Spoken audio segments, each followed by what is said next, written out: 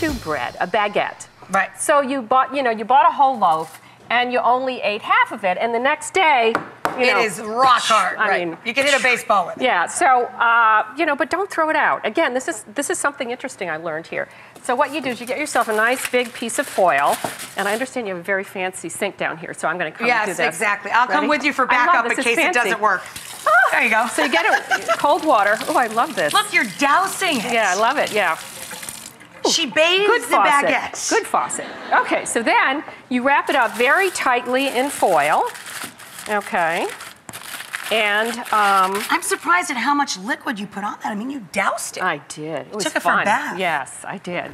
Okay, so then it goes now. You put it in a cold oven. You start it cold. Cold oven. And you turn it to 300. And let it heat up slow. And then you let it heat for 12 to 15 minutes.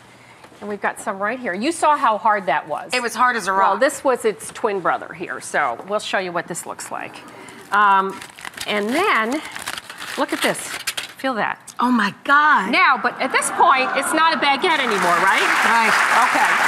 So now what you do, and we're not going to do it, but it works. I did it yesterday. Right. You put it back in the oven for 5 minutes, uncovered, to make it crunchy again. and it's just back to where it was. Brilliant. Yes.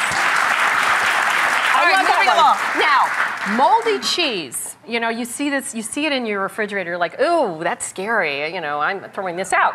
Now, in certain cases, yes, you must throw it out. If it's a wet cheese, like a cottage cheese or ricotta. It'll work its way all the way through. It will. Or even if it's grated cheese. See that little bit? Because it can It'll go everywhere without. It will. Sliced cheese, unfortunately.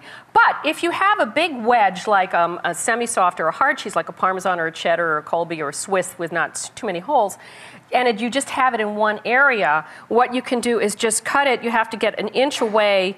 You won't be able to save the whole cheese, but you can save this part of it. But you'll save a huge portion. Yes. However, you have to keep in mind when you're cutting it that now you've got the mold. Keep away from the mold with your knife. Right. So you don't want to ever touch the mold because then you go chop. Right. That's where you're keeping an inch away. Right. And the other thing is to rewrap your cheese. People tend to wrap it in plastic or whatever they wrap it in and keep using the same wrapper. Don't do that. Change the wrapping because that will help to prevent that. I always put mine in something breathable, parchment paper, something porous, because cheese is alive. Yes, yes, it's one of those things.